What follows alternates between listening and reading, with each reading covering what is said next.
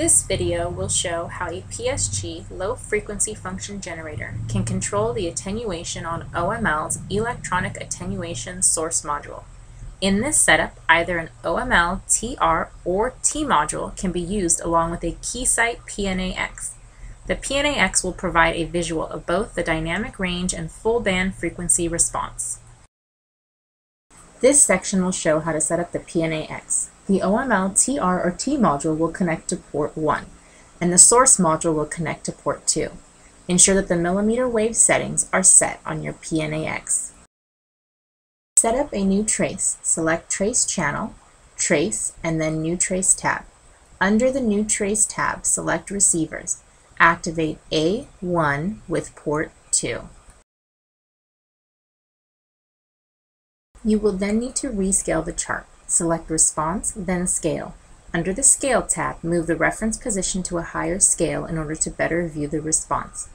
We used the 8th division.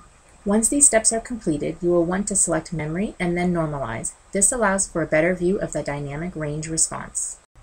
The electronic source module has a V-tune connector, which is an addition from the basic source model. The V-tune cable will connect to LF output. On the PSG, select LF output. Then select LF output source. Make sure function generator 1 is selected. Then select LF out waveform. Select More button for additional options. Then select DC. Make sure LF amplitude function is activated to reflect voltage measurement. LF out button should be in the on status. Now the PSG is ready to control the attenuation. The voltage range for this particular PSG is 0 to 3.5 volts. If you select anything higher, it will still only reflect the 3.5 volt range. The next clips will show how to manually adjust the attenuation using the PSG. We will start at 0 volts. Now that all the setup steps are complete, you can utilize the PSG to tune the attenuation of the source module.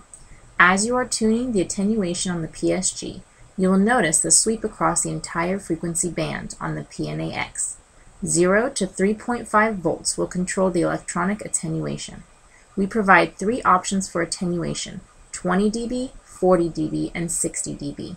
This example shows the attenuation to a typical 40 dB range. This is just one method of showing how to control the electronic attenuation of the source module. In video part 2, we will show you how to also control the electronic attenuation by utilizing a computer software program.